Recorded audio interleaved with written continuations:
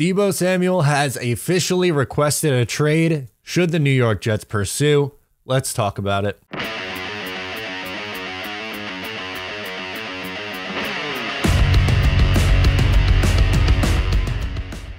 Hey, what's going on? I'm Matt O'Leary, back with another video, and today I'll be talking about, well, Deebo Samuel officially asking to be traded from the San Francisco 49ers.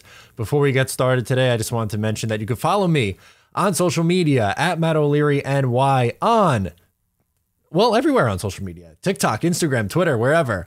You can subscribe to the Just Jets podcast. New episodes are dropping every single Monday. During the season, they drop midweek, so we can talk about the games. You guys know the drill at this point. And then the Patreon, bonus Jets content over there.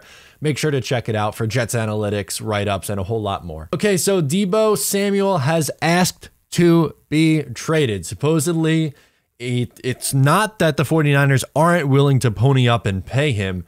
It's he just doesn't want to be there anymore, which I guess I could kind of see. Like, obviously in his third year, last year was his third year in the league. It was his most productive year as he went for essentially 1,800 all-purpose yards and 14 touchdowns. But he wants to be a true wide receiver, not so much a hybrid wide receiver and running back. And I could kind of see why, from his perspective, that he would want that.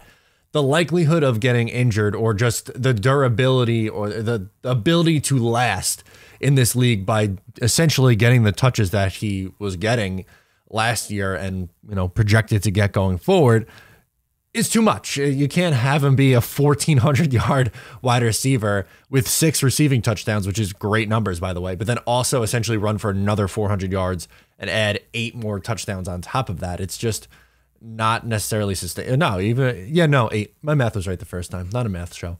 But a lot of the things that I see is you can't possibly trade for Deebo Samuel. He is hurt far too much.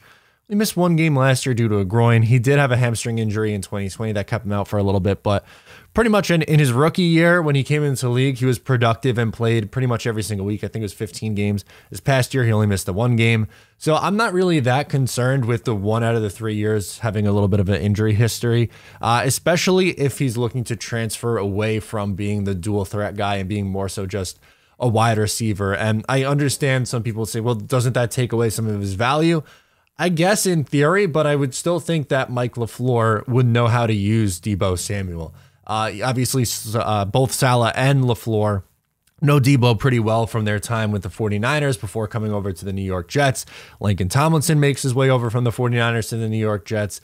The Jets have the assets to get something like this done. They have 4 picks in the top 40. Some of these other teams who are potentially rumored to be in the mix don't nearly have as much trade assets. For example, the Indianapolis Colts. They don't have a first round pick because of the Carson Wentz trade.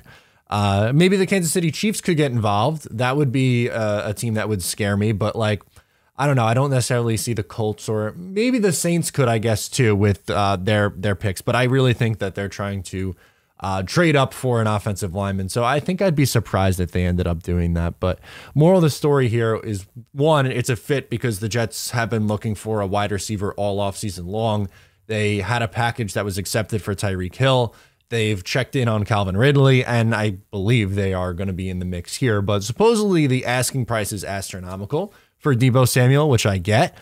But it really just is kind of dependent on what happens. These things develop quickly, and as of right now, maybe they don't want to move him. But will they be willing to take that risk, on draft night or a couple of days before the draft and say, hey, we're going to keep our guy who's not exactly thrilled to be here, instead where I could probably get the most value for him at this point. Now, I think the Jets could still find a way to make a trade and not have it, not give up pick 10.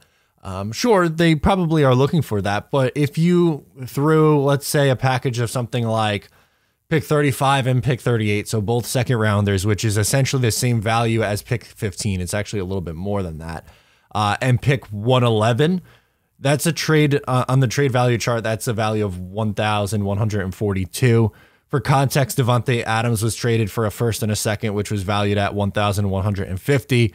Tyreek Hill was at 1,092 for this year, and another 4th and 6th on top of that. Don't know what next year's value is on the valuation this year, but I would imagine that it's probably not the 100 points to make up the difference there. So I think value-wise, you're probably pretty close. Would I do it for pick 69 instead of 111, the third rounder?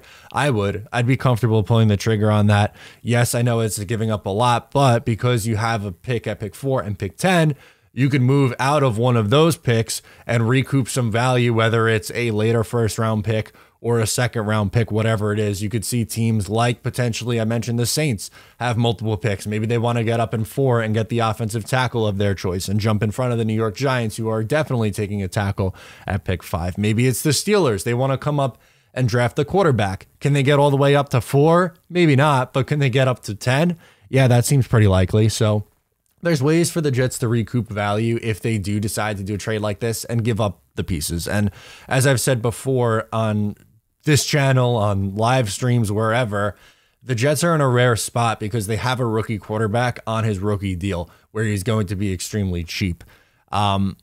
Usually you don't have the luxury of being able to give up these draft assets to get a deal like this done and then pay a guy like Deebo Samuel the $25 million a year, let's say, because you are paying your quarterback $40 million a year. The hope is that in 3 or 4 years, Zach Wilson is making $40 million a year. That means he's panned out. But while he is still developing, number one, you want to give him all the weapons possible to make his life easy so that he can become that elite level quarterback.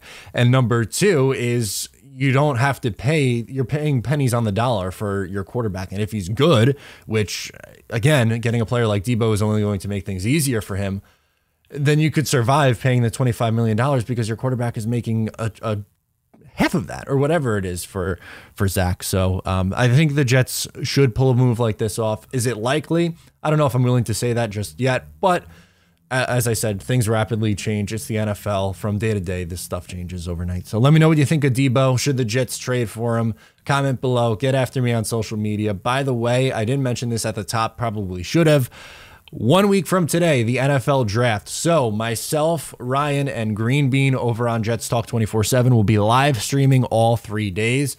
Make sure to check it out. You'll see our reaction to every single Jets pick. We'll talk about each pick. There's a ton of special guests coming on day 2 and day 3, and we're going to get after it, man. It's our 3rd year doing this. I'm thrilled about it. So make sure to check that out. Subscribe here if you're new, and I'll talk to you next time.